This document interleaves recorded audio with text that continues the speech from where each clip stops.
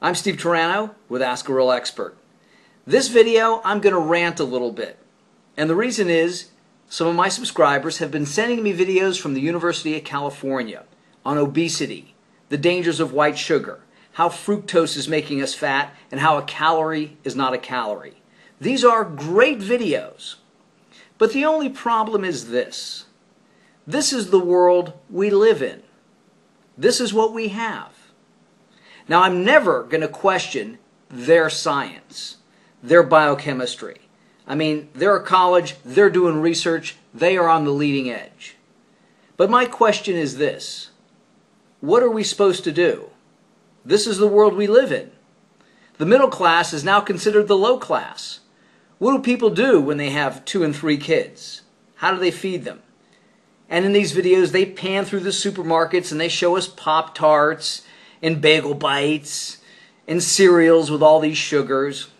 And they show all these fast foods that are making us fat and taking over the world. But you know something? This is the world we live in. It's big corporations trying to enhance the bottom line through fast foods, cheap foods. I get it. That's what they do. That's what shareholders want. They want money. But if you watch these videos, they point the finger of blame at sugar and fructose. I get it. But then they make all these other generalities as to why we've gotten fat from the 1970s to the present. Well, it's the food. It's the fats, but now it's the sugars.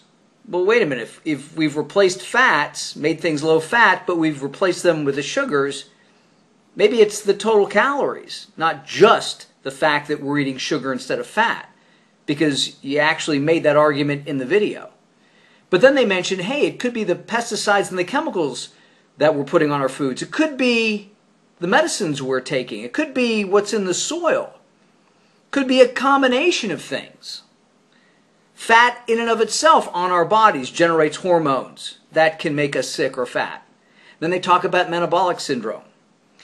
Then they even mention in one of the videos how sugar is awful for you. But wait a minute, if you're a long-distance runner, it's okay. So maybe exercise and people's conditioning plays a part in this as well. Because how can sugar be bad if it's good for a long-distance runner? Like I've said, you need it after an intense workout. So there are a lot of contradictions here. There's a lot of glittering generalities. I'm not saying that their science is inaccurate.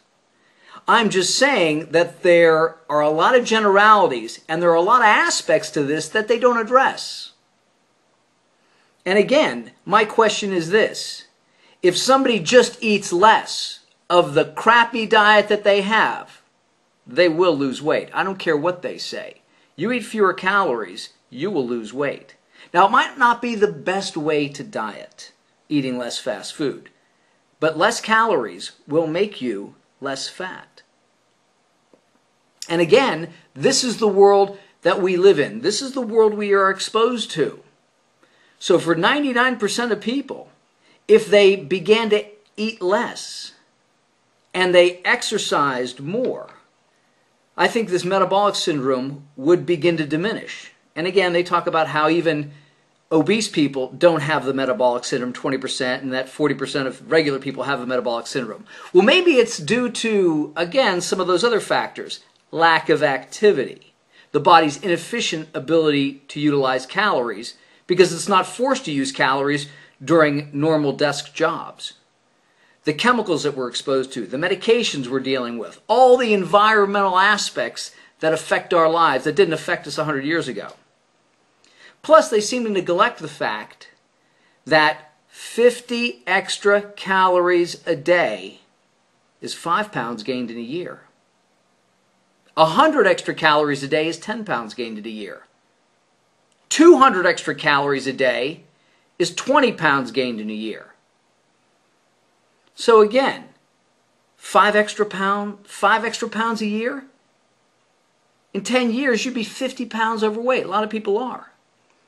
100 extra calories a day, that's 10 pounds a year. It's 100 extra pounds in 10 years. And you know, people are fat, but are they that fat? Again, 200 extra calories, it's 2 beers, 2 light beers. 200 extra calories a day. It's 20 extra pounds. 20 years, you'd be 400 pounds overweight. So they seem to be missing that point. And then in one of the videos, I think they said that people are eating an average of 2,800 calories a day. 2,800 calories a day. That is a lot of food. You got to work at that. And what people don't realize is that even their guilt kicks in. Man, I had a big lunch. I need to lighten up on dinner. So again, when you take all this stuff into consideration, that's what you have to do.